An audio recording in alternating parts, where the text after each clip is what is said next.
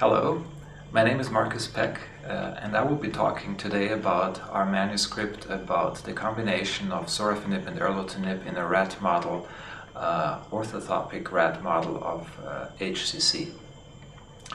The idea to this manuscript came when sorafenib became the standard of care for advanced stage HCC, and it was quite clear that we needed some further improvement for the treatment of advanced stage HCC.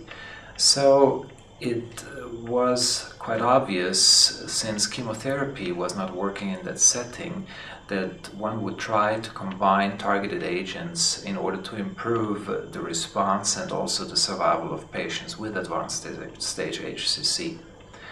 So there were actually a few preclinical and also early clinical data available that suggested that it might be useful to combine the EGF receptor inhibitor erlotinib with sorafenib, and that's what we did in our animal model. Now, in this model, the Morris rat hepatoma cells are grown subcutaneously in a Morris rat, and then these tumors, once they're large enough, are implanted subcapsularly into the liver of these Morris rats. So it's a syngeneic model, and after these tumors grow nicely, then the animals are treated with whatever substance you want to treat them like. In our case, control, sorafenib, erlotinib, and the combination of sorafenib and erlotinib.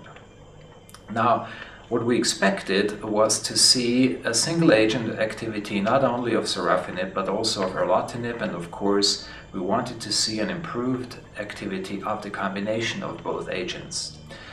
So we were quite surprised to find out that erlotinib as a monotherapy did not slow down the growth of the hepatoma cells in the rat livers. And even more so, also the combination of erlotinib plus sorafenib was not able to improve the response of the rat hepatoma cells beyond the effect that we were able to see with sorafenib, which was actually nicely effective. So we then wanted to look more into the details and into the mechanism of action, and we found that actually erlotinib was, as opposed to sorafenib, was not able to induce apoptosis and to slow down the hepatoma cell growth, neither in the Morris hepatoma cells nor in also human hepatoma cells like HepG2 or SNU. This was actually quite a surprising finding. And also, when we looked at the aortic ring assays to look at the angiogenetic inhibition with this agent, we could find that erlotinib not only did not reduce angiogenesis, but actually slightly increased angiogenesis of endothelial cells in this model.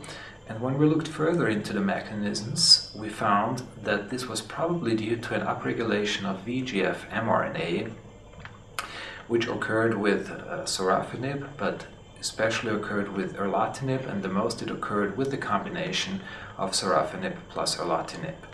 So, to our surprise, but also disappointingly, the combination of these two agents did not put any additional advantage for the treatment of advanced stage HCC.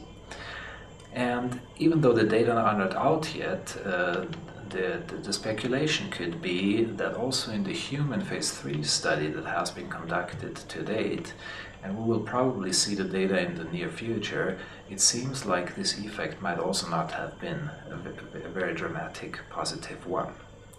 Now, how does this relate to the available data on erlotinib?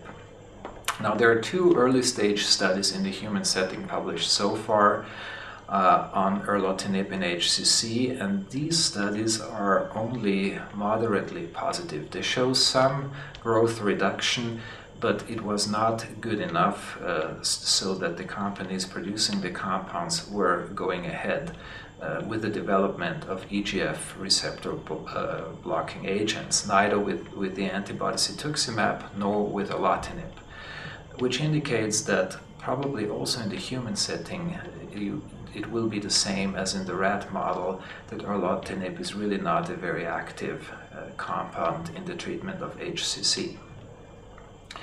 The other question now, of course, is if erlotinib is not an ideal candidate to combine with sorafenib, which other candidates drugs could be? Now, to date, we have a large number of different compounds that are potential candidates for such a combination. However, it seems not too likely that by combining two receptor tyrosine kinases, one will really achieve dramatic effects. And the reason for that mostly being is that they inhibit the similar pathways. They are all kind of dirty drugs like sorafenib, which means that they're all inhibiting multiple kinases, not just one specific kinase, and that they're oftentimes evading the blockage of these drugs, the tumor cells, and therefore if you add another drug that inhibits similar pathways, you're not really achieving a great deal of effect.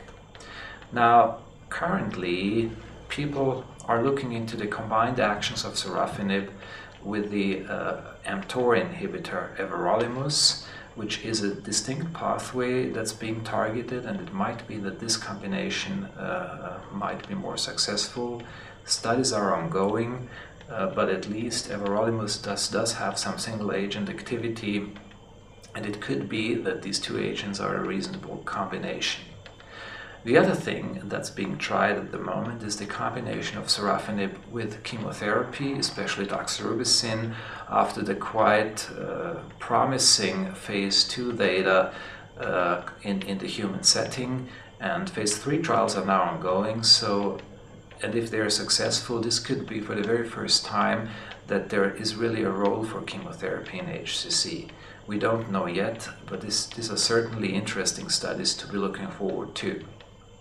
And then, of course, there is a large range of different targets that are being looked at in early phase studies, phase 1, phase 2 studies, and it really remains to be seen whether one of these other drugs will be able to be effective against HCC in a similar fashion or even better than sorafenib, and could be combined with sorafenib. So I think the future looks very interesting for HCC treatment, even though currently most trials that have been published or conducted after the successful trial with sorafenib were actually a failure.